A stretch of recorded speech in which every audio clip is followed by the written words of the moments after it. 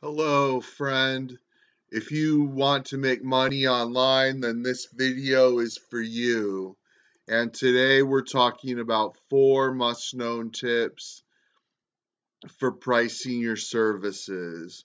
One of the worst moments in a business owner's life is that silent moment between when you quote your rate to a potential client and his response. True that hardly a second goes by, but it can feel like an eternity. Will he hire me? Did I go too high? And when he says, "You're hired," a new set of doubts creep over you. Should I have gone higher? Did I lowball the price just to get a client? You know the feeling. You've got the job, the project, the new client, and it almost always turns out to be more work than you thought when you signed up for the task.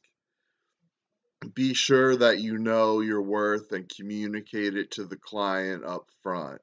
1. Know your worth. If you charge your clients hourly, how do you know what to charge them? Did you pick a number out of the air? What was your rationale? For those who choose to bill hourly, I recommend the following approach to determine what you charge. Determine what you want your salary to be. How much will you take out of the company? Add to that any subtract contractor expense that you may have. This is your labor total. List out and then add all your expenses: advertising, promotion, rent, self-employment tax, supplies, etc. This is your non-labor expense total. Add your labor total to your non-labor expense total. Add in any profit goal you may have for your business. These equal your total required revenue.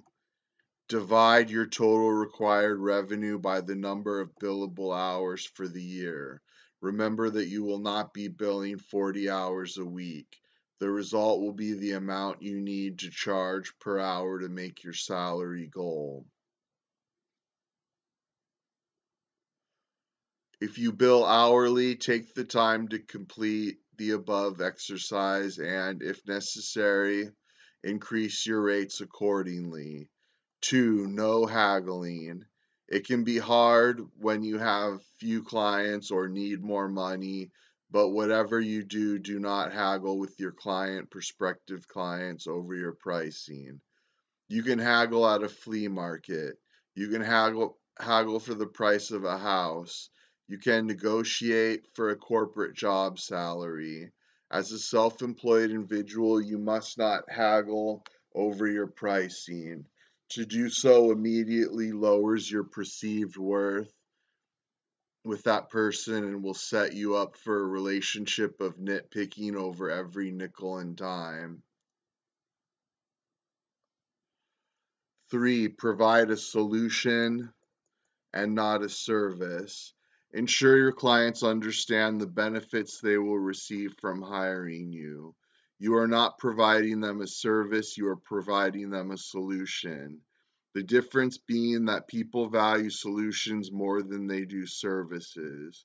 Whenever discussing price with potential client, focus on the benefits, the solutions that she will receive as a result of hiring you.